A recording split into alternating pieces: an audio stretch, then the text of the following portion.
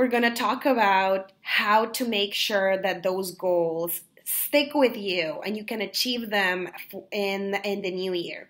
So today I'm going to be a little tough with you guys, and thanks so much for the love and for joining me today. So the definition of insanity, according to Albert Einstein, is doing the same things over and over again, expecting different results.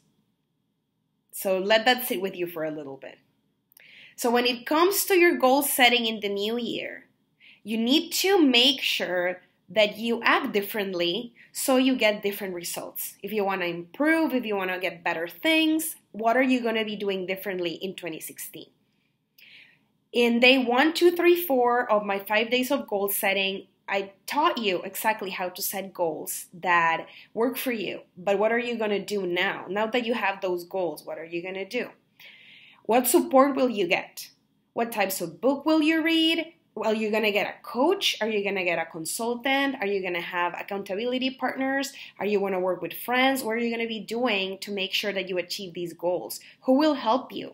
What type of techniques will you be using? Will you put all these things on your calendar to make sure you do them?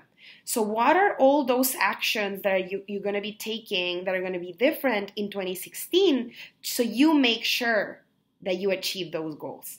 And that is accountability, that is tracking your goals, that is finding someone that supports you, finding new techniques, taking a course, reading a new book. All those things are really, really important. So think about that. And if you want some help when you want to implement your goals in 2016, you can get a complimentary half-an-hour session with me. I'm a business strategist, and you can apply at leylarazeghi.com for a half-an-hour session if you want my help getting your goals. Otherwise, thanks so much for joining me, and I wish you the best of luck with your goals for 2016. Thanks so much.